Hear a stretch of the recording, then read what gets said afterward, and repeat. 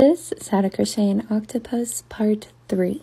This time I'm going to add a single crochet into the first stitch, and then I'm going to move my stitch marker to mark the beginning of my row, and then I'm going to add a second single crochet into the same stitch.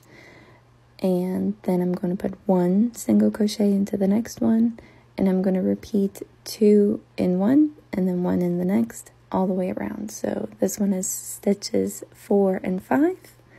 6 will be by itself. 7, 8 in one stitch, and then 9 by itself. If you're a pattern person, this is the third row, so your repeats are going to be multiples of 3. So every single stitch that's by itself is going to be a multiple of 3.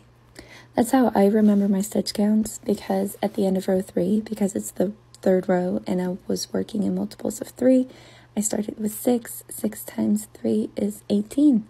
So I need to have 18 stitches for my final stitch count. But if you like these kind of close-up stitch tutorials, be sure to like and follow.